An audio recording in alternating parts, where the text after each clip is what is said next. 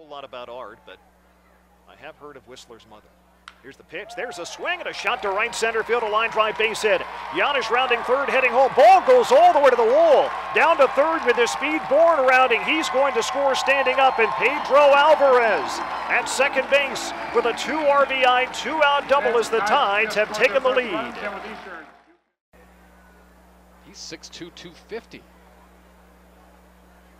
2-1 and sends this one to deep left. Yastrzemski looking up, and that one is gone. Wow. Just 5 for 31 in 10 games. Now 6 hits. Half of his hits are home runs. That's his 3rd home run now in 11 games, and it's a 3-2 lead now for Gwinnett here in the top of the 4th.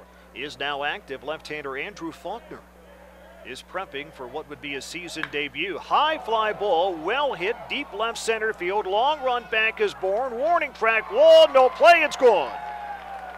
And Matt Tuiasosopo powers just his 2nd home run of the year out of the yard. And the Braves now lead by a pair.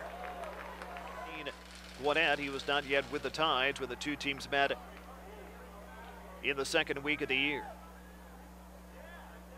Ready for the offering. Here it comes. Swing and a miss. Struck him out, overpowered him with a 95-mile-an-hour fastball. And Jackson gets back-to-back strikeouts, striking out 3 in all, nailing down the save as the Braves come into Norfolk and score the win here in the opening game of the 3-game series.